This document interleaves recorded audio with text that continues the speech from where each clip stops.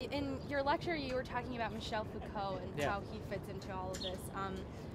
How do Michel Foucault's ideas translate through your work? So Michel Foucault has this really good term called the disciplinary society.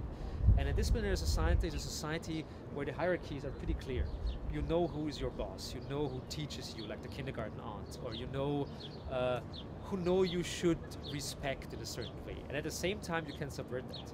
Because if you know the boundaries, you know the frontiers, you can just if there's a red line on the floor, you can actually step over it. I mean, there might be some kind of consequences for that, but at least you know where the line is and where you actually can provoke.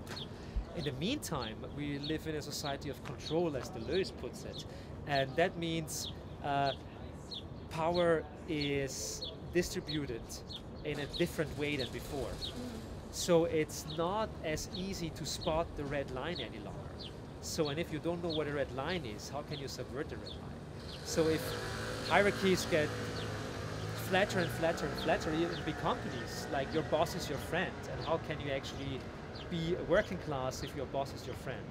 You want to hug your friend and not like say, hey, I need better wages, and we have, hey, come on. So what can we do? And the same problem with art and of course internet memes.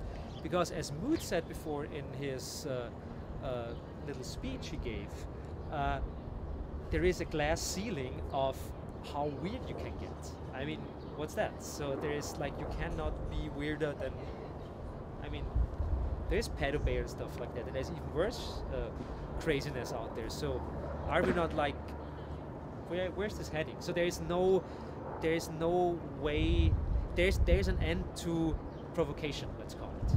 I could, of course, as an artist, I could go to China and try to get my hands on a Chinese embryo and eat it, and I would have good press everywhere, and they would write about it and awful and blah blah blah. But who does that help? Nobody.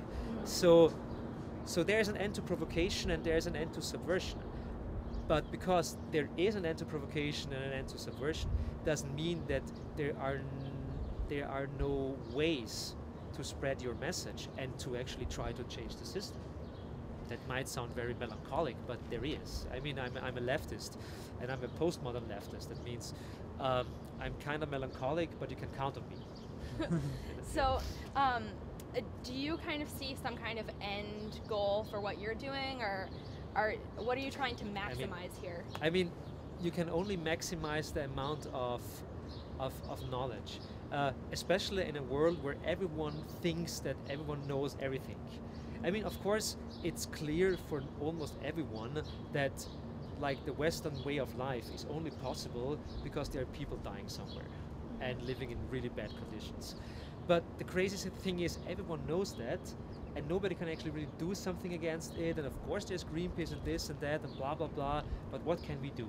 The interesting thing is, and that's a good example for memes, is there is micropolitics. There is macropolitics and micropolitics. And micropolitics is really important because it actually changes your surrounding. So you have a certain power. Power is a liquid. That's pretty much like what Foucault says, is power is a liquid, and power is distributed and changed all the time. So of course there is the American president, and he has lots of power, but it doesn't mean that we don't have power ourselves. Maybe not even in a way that democracy can change everything and we can vote and blah blah blah, because that's bullshit anyways. But if I see something happening somewhere, I can just step in and say, hey, come on, you're doing some really sexist bullshit here, so you could stop that. And even if it's my friend, I think it's even better, because that's micropolitics. You can change with small steps, you can change your surrounding. And that's, I guess, the same way that memes work. Because memes only work because many people do many small things. And somehow this all creates some kind of multitude that at the same time is working together.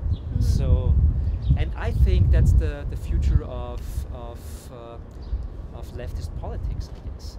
That it's micro solidarity between many people, and that has nothing to do with PC or something like that. So because people always say, hey, come on, all the leftists, they're so PC and this and that, blah, blah, blah. That all changes and that all is in a flux, I would say.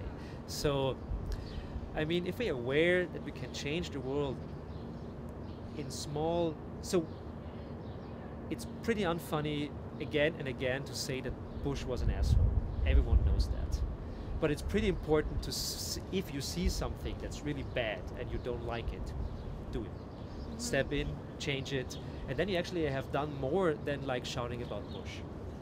It doesn't help anyone. Yeah. So my last question is, do you have any new projects on the horizons? Oh, so many. I mean, we just released we started as a fanzine long time ago, and we still publish it from time to time. And it's this like 500-page book that you can actually kill someone with, because it's like 4 pounds and it's really big and stuff. We just published this, and I kind of like it because it's almost like a printed meme in a certain way. Many people only know it from hearing of, and then they have it in their hands and say, oh, it really exists. Oh, there it is. And there's so many things. We are, of course, working on the next Ars Electronica Sex and Tech conference. And when is that?